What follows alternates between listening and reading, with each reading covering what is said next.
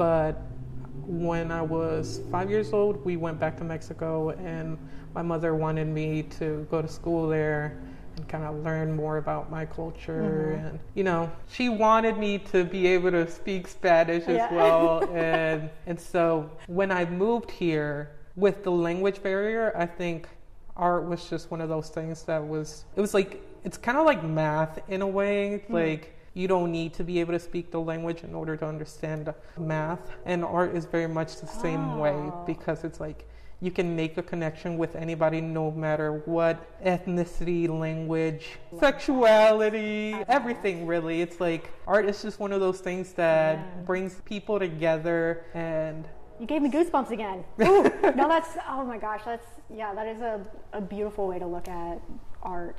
That it doesn't matter what language you speak or where you're from.